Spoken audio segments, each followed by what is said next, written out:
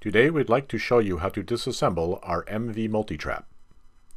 Depending on your application, we recommend that you complete this procedure under a fume hood. Using a 7/16 inch nut driver, loosen the hex nut on the V-band clamp. Once the clamp is loose, it can be removed from the multitrap. Now remove the top cover.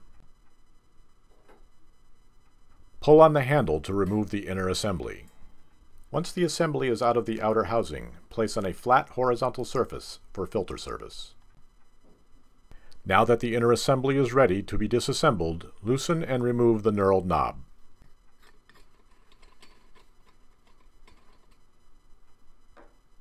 Remove the retainer plate and the flat washer to expose the filters. Carefully remove all 5 filters from the inner assembly. Please note that depending on what size multitrap you are using, there may be more filters.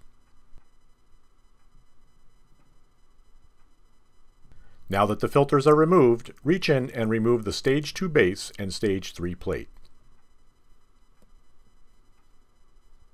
This will expose the last stage of filters. As before, remove all 5 filters from the inner assembly.